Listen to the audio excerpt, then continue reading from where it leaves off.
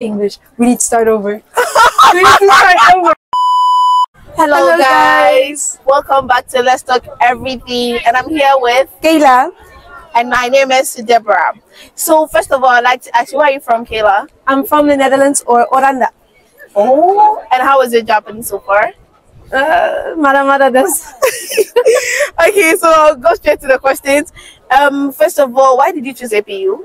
I chose APU because it has a very international student body, but you still get to experience and explore Japan as well.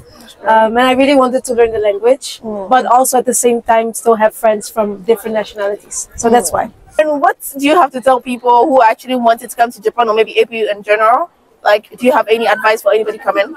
For anybody coming to Japan in general, please learn Japanese, even if it's just a little bit and just hiragana or katakana.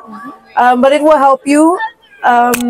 Furthermore, for people that actually want to study here, specifically in our school, practice both languages equally. Both English for people that are not native to English, and also Japanese, because it's just so much easier to make friends. For me, my Japanese has gone like this, It's so still perfect. I think it's still perfect. don't mind her.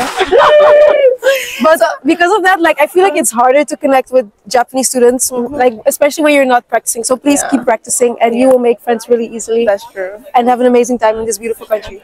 How do you say bye in your country? Dui or dag? It's really easy. Okay, so which one should you use? I think dui is easier. Okay then. Dui.